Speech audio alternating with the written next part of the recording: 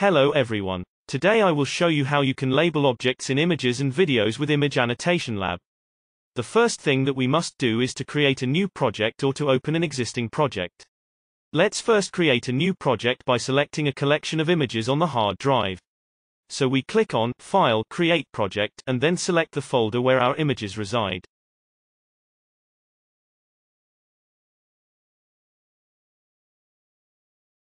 The images of the new projects are now visible in the browser view on the left side of the main window. If we click on one of these images, we make this image the active image. This is now displayed in the central window. The next step is to create a set of names for the annotation regions we want to draw. These names are called labels. To do so, we click on the button Edit Labels and add a couple of new labels. Let's add a label called Person,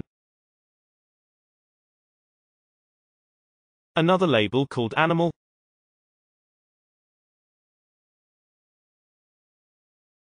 one more label called Mushroom, another label called Background for the background region. And finally, we also delete the empty label which is always present as a starter label by clicking on Edit, selecting, Delete, and removing it.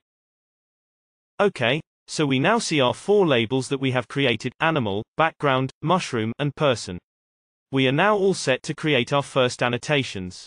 We start by adding a manual annotation region using the Polygon tool. So let's select that tool from the tools available on the left side of the main image viewer. We want to add a region called Mushroom, so let's also select the right label from our set of available labels in the drop-down box and change the color for this label to blue. Now, we can start labeling our first region by doing a couple of left clicks along the contour of the object of interest.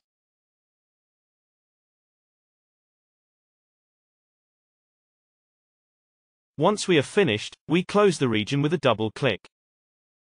If we make a mistake, we can easily correct it by adding something to the region outlined so far or by subtracting something from it. Let us correct the missing part of our mushroom. Whether we add something or subtract something is determined by the plus or minus buttons located at the lower left-hand side of the image viewer. So in order to subtract the newly drawn region from the existing annotation, you either click on the minus button to activate it, or you press the S key to only temporarily activate the subtract mode as long as you press that key. So let us try that and make a hole in our nice mushroom object.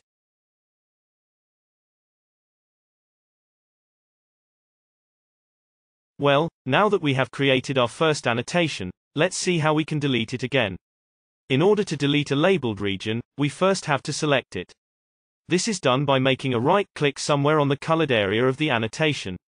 This will outline the region with a thick yellow contour. Once the region is selected, we can delete it by simply pressing the Delete key. Don't worry if you delete something by mistake. You can always undo this by pressing Ctrl+Z. Image Annotation Lab allows annotation regions with different labels to interact with each other. Interaction means that you can add, subtract, or intersect such regions. This makes the labeling of complex scenes much easier. Assume we want to label everything but the mushroom on this image as background. All we have to do is to first select Background as our new next label, and then draw a rectangular annotation on the whole image. We now have the background region overlap the mushroom region. In order to subtract the mushroom from the background, we simply select these two areas and press the Ctrl+- key. This will separate the mushroom nicely from the background. Note that the hole in the mushroom is now also marked as background. We can correct that easily by first deselecting everything by a right-click outside of the image, and then selecting the contour of the hole and the inner background area, and deleting them. The mushroom is now complete again without a hole. Up to now, we have drawn our annotation regions by hand. This is fine, as long as the regions to label are not too complex. However, once you would like to have pixel-precise labeling, this becomes very time-consuming and tedious. Fortunately, Image Annotation Lab contains powerful artificial intelligence tools to assist you. One of these tools is called Interactive Segmentation. Interactive segmentation is activated by clicking on the AI button next to the image viewer. Once the AI button is activated, you can draw a rectangle around the object you would like to label. To demonstrate this, let us first choose a different label, we select the label person, and we also select a different image. Now, we draw a rectangular region around the person. This opens a dialog for interactive segmentation. With interactive segmentation, we can add positive and negative clicks to an image, and thus guide the annotation process. A positive click, which is simply a left click, will ask the software to add the region around the click to the labeled region, and a negative click, which is Shift plus a left click, will ask interactive segmentation to remove the area from the labeled region. The tool is smart enough to have knowledge about what constitutes an object, so that the labeling process only requires very few clicks to finish. Once we are finished with interactive segmentation, the labeled region is transferred back to the main window and assigned the currently active label. Another powerful feature of Image Annotation Lab is its ability to process video files, and to annotate sequences of video frames automatically. To show this, let us create a new project. However, this time we do not use images stored on the hard drive but will extract a sequence of frames from a video file. So we select File and then Create Project from Video File. We now choose our video file and the location where we would like to store the extracted frames. The video extraction dialog will show you important information about the chosen video file, like the width and height of each frame, as well as the frame rate, and the overall number of frames in the video. You can also define how you would like to extract frames from the video. For example, if you would like to extract every frame or only every 10th or 20th, and how you would like to store the extracted frames. Let us extract every 10th frame and reduce the width of each frame to a more manageable size of 1100 pixels. The height of the frame will be adjusted accordingly to keep the original aspect ratio.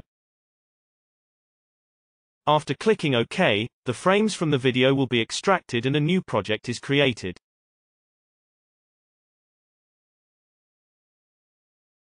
The new project consists of a sequence of images showing a tiger slowly walking from left to right. Our aim is to label the tiger by precisely drawing its outlines on every frame. In total we have 41 frames, so labeling each image individually is quite an effort.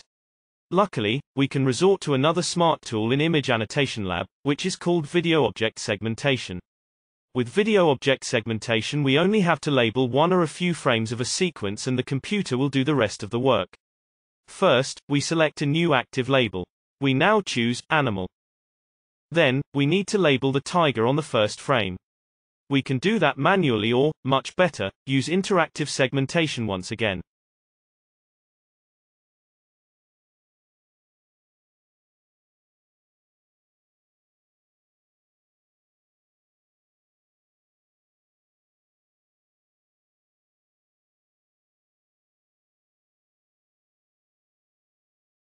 Now, we must tell Video Object Segmentation about the objects on the start frame. Therefore, we select the tiger and choose Tools, Video Object Segmentation, and Set VOS Initial Frame. Once we have done that, we can try to label the rest of the frames automatically. So, let us select Tools, Video Object Segmentation, and VOS on Image Range. In the upcoming dialog, we now select all images of the tiger that we want the computer to annotate for us. So, we left-click on the second frame, and Shift plus left-click on the last frame of our sequence. Depending on your computer, and especially if you have a CUDA-enabled graphics card, the processing of each frame will take something between 50 milliseconds and a couple of seconds. As we can see, the results are very convincing. The tiger was nicely segmented in every frame, and this in a fraction of the time it would take us to do this manually. In case some of the segmentations are not satisfactory, you can correct them manually, and add the corrected frames as additional reference frames to Video Object Segmentation. This will improve the result on the next run of the tool. This brings us to the end of this video presentation. There are many more features in Image Annotation Lab that we have not covered. I invite you to try it for yourself, and download it for free. Happy labeling!